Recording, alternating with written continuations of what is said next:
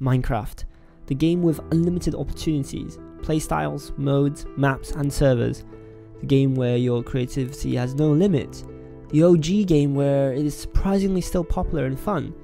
But how has Minecraft impacted our lives, the lives of the young generation in the modern world? So I've been playing Minecraft ever since I was 12 years old, and now I'm 19 years of age, studying medicine in university. This game is truly unique, it's creative, and your own creativity is only bound by your own mind. And I remember I was playing Minecraft on and off for around 7 years or so, and when I was 12 years old, I started building Minecraft maps on my phone because I was still playing Minecraft Pocket Edition, and I actually built some quite successful maps, got a few thousands of downloads online, played by a few popular MCPE YouTubers at that time. Minecraft will always have a special place in my heart, I believe it will be for many other people as well. I've been building maps, playing servers. Now I'm at the first year of medical school with less time to play Minecraft, but it will always drive my curiosity, this game. I'm so curious. And just a new 1.19 update with the Warden, and I still remember when I was playing Minecraft on my phone, there wasn't a nether. You had to use a nether reactor in a specific configuration, and once you tap on the nether reactor, it'll build like a miniature version of nether in the overworld. How long have you played Minecraft? And how do you think Minecraft has brought you? What Minecraft has brought you to your life, in terms of creativity, friends, in terms of funness as well? Yeah. This is Ryan. He's currently a support worker in the NHS operating theatre, and he is finishing a care certificate to allow him to go to the ward soon. Well, yeah, so I'm playing Minecraft for a really long time. I think I first played it when I was about 9 years old, when I was in primary school. So yeah, it's been a really long time. And yeah, it's one of my favourite games. It's brought me a lot. In high school, I made a lot of new friends just playing Minecraft together. Made loads of good memories. And in terms of other things, such as problem solving, spatial reasoning, that sort of stuff, Minecraft's helped me a lot. Especially when you have to learn how to sort of plan builds, build together, work as a team. All those are quite relevant skills, I think, in terms of playing together in Minecraft and having fun. So, yeah. I've always been a Minecraft Pocket Edition player. I never really had a computer powerful enough to run Minecraft Java Edition on. So I remember back in the old days when I was building maps, there wasn't redstone on the MCPE edition, so we used the signs along with gravel and water and sand, and to link up signals to build a thing called redstone alternative. So signs are used instead to convey signals over a long distance in Minecraft. You have a survival world, an SMP world, don't you? So how long has the SMP world how long has it been built for? Well, we've been sort of switching worlds every time we get bored. Overall, we've been sort of going for about 4 years. Yeah, about 4 years of just lots of different worlds, trying stuff out, building lots of new projects, that sort of thing, and we just keep sort of going with it.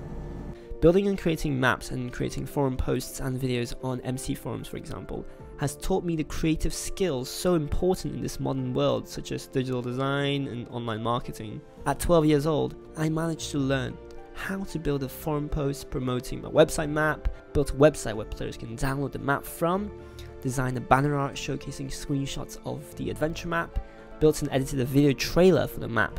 I've learned so many transferable skills which obviously can be applied outside of Minecraft in this modern age. Playing Minecraft has also taught me discipline. In this survival world, for example, in which I've built over the years, I've sort of had some great visions of great grand ideas. For example, this village project in which I'm trying to build a house for every single professional villagers, and I've still not yet completed the project. It is a grand vision. With Minecraft survival, you've seen with F-Whips, with other YouTubers, that you really need great discipline and resilience to build these big, massive projects, especially in survival. And after realizing and playing Minecraft, and if you want to build these grand projects, it's really, really important, because you stay motivated because you've got to gather the resources, which probably takes up a lot of your time, and you also have to think about the building process, and you're in survival, you might die, there's complications that come your way, and it is ultimately very rage inducing sometimes. For example, when a creeper comes to blow your stuff up, or when your material you found is not in the place that you found, and it is sometimes really frustrating, especially playing hardcore or survival Minecraft. It's very stressful sometimes. It's also part of a learning process, and like any other project in, for example, real life, when you're trying to start a business, when you're trying to do a project in school, or a project or a revision in university or secondary school, you have to be resilient. You can't just give up and just like, oh yeah, I'm not studying today.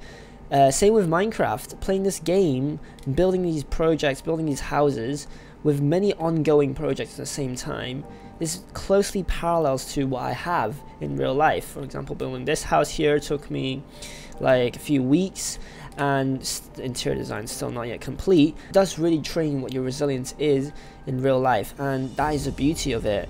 And this world here, it took me so long to build. It's pretty much all maxed out. We beat the Ender Dragon, we got Netherite armor, so, and as you can see, I have this grand vision of building this little railway system linking my iron farm all the way to this base, and it's going to be automatic, redstone powered. But the project didn't come to life, but that's okay. With projects, you can always resume and pause. Same with what you will do in real life. I'm very thankful for these creators on YouTube repopularizing this game, like PewDiePie and hardcore Minecraft players such as Wadzy, FWhip, and these creators have sort of brought life back into Minecraft. And no matter how rage-inducing, frustrating, or boring this game can get. Do you think Minecraft has taught you anything in terms of, because for me, for building wise, like survival wise, it's really easy to quit building a big project. Yeah. How has it like sort of allowed you to make sure you stayed on track, like disciplined on, like, for example, building a big project in Minecraft? Yeah, well, I know it's a weird thing to say because it's kind of just a video game, but you know, whenever we start a big project, I always make sure that we have a plan in mind, and I try and stick to it as much as possible. And yeah, just if you have a sort of concrete plan and stick to it, I think it's hard to go wrong, really. And that's something that, you know, obviously carries over to a lot of different things, like studies and stuff. It's helped me build my discipline in studying and practicing other sort of hobbies. So, yeah. So in conclusion, keep playing what you love. Your time is limited in life, and certainly do hobbies that will have a certain impact to your life and happiness. Going into university life myself, I've soon realized that you really do have control of all the time in 24 hours, every single day. You could decide to join a society, you could decide to skip lectures, you could decide to study, be productive, you could decide to make YouTube videos, you could decide to do anything in the whole wild world. And it is really up to your control and your discipline to do what you want in life and what you love and what you want to achieve. Click here for more awesome videos, and I'll see you guys in my next video. Hasta luego.